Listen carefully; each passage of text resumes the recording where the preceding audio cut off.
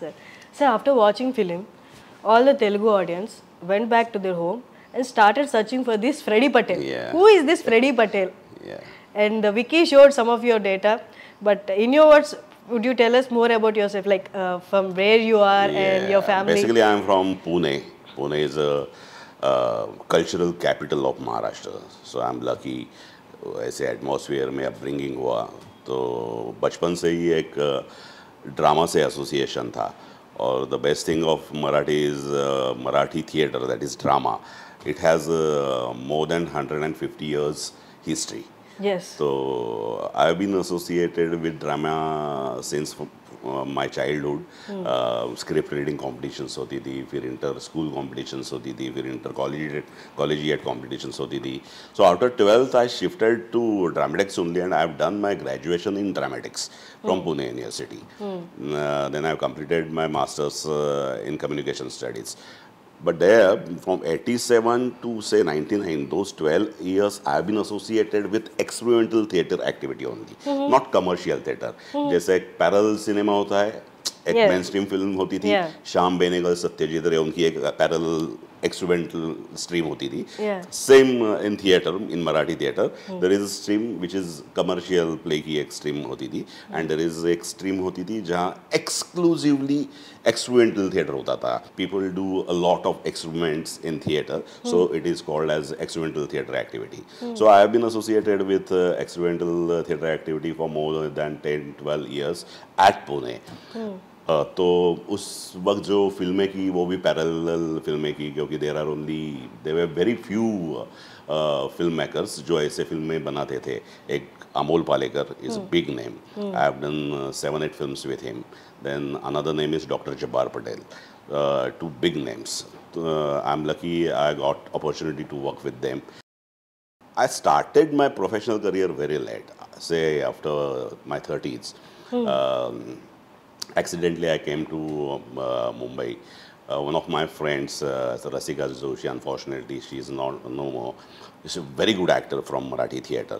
तो वो एक commercial play करने जा रही थी मुंबई में. तो she requested me कि please Upendra, you come down to Mumbai. एक commercial play है but it is ये थोड़ा bold है, थोड़ा physical है. I will be very comfortable अगर तू एक co-actor मेरे साथ आ जाएगा तो. So then I shifted to Mumbai. But initially, first 10-12 years, I have been associated exclusively with experimental theatre and experimental films only. मेरा वो पहला प्ले था जिसका नाम था super hit number 1 which was actually super flop number 1 हो गया. But experimental theatre में इतना काम किया था तो मुंबई में एक नाम हो गया था, महाराष्ट्र में एक नाम हो गया था. तो जैसे ही कमर्शियल प्ले की एडवर्टाइज पेपर्स में आने लगी लोगों को पता चला रहे उपेंद्र लिमये इसका now in Mumbai and he is doing professionally, acting professionally. तो बहुत लोगों से फ़ोन आए कि कैन यू डू दिस. तो फॉर्चुनेटली उस तरह का स्ट्रगल नहीं करना पड़ा मुझे. फॉर्चुनेटली एक के बाद दूसरा काम मिलते गया. जो नाटक जिसके लिए मैं गया था that was directed by very well known theatre personality of Marathi, Vinay Apte. तो विनय मधुर भंडारकर विनय आपटे का बहुत बड़ा फ़ैन था and Madhur Bhandarkar was planning his film चांदनी बार. तो चांदनी बार वैसे देखा जाए तो my first commercial feature film होगी. उससे पहले सब पैरेलल किया था. विनय आपटे रिक्वेस्टेड मधुर की he is a very fantastic actor. He has come all the way from Pune for acting career and he is a very good actor and you must work with him.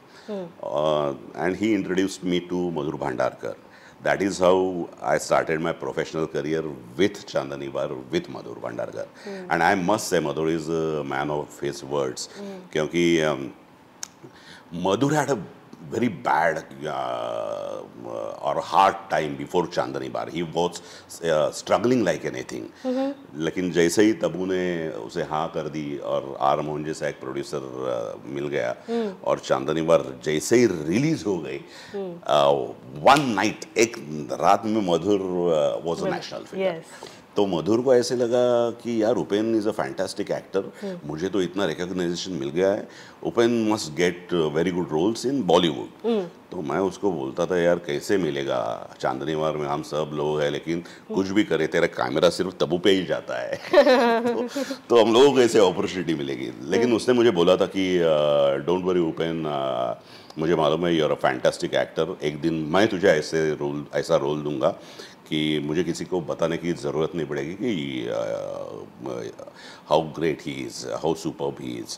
तो when he was planning page 3, my producer, जो role मैंने किया, page 3 was a turning point. Page 3 was a game changer for me, Okay. क्योंकि producer चाहता था कोई बॉलीवुड का बड़ा एक्टर एक करे उसमें काम।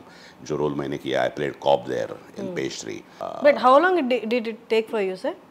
From first Chandni feature bar film नहीं, to चांदनी के बाद में मैंने जैसे क्या कि I was started doing Marathi films profession. वो parallelly you are doing those. Daily soap चल रहा था, टेलीविजन चल रहा था, फिल्म्स चल रही थी, and I was getting good role. तो वो सब चालू ही था। लेकिन बीच में जब आफ्टर चांदनी बार 1-2-4 साल के बाद मेरे ख्याल से पेशरी की है, एंड प्रोड्यूसर वांटेड, वो चाहते थे कि कोई बॉलीवुड का एक्टर बड़ा स्टार वो एक कैमियो करे। लेकिन मधुर ने कहा no I don't want to work with star, I want to work with an actor. अगर कोई करेगा तो उपेंद्र करेगा। सो I always say he is a man of his words, क्योंकि उसने मुझे बोला था कि एक दिन मैं तेरे को ऐसे रोल दूंगा ना, बॉलीवुड को पता चलेगा तो क्या एक्टर है।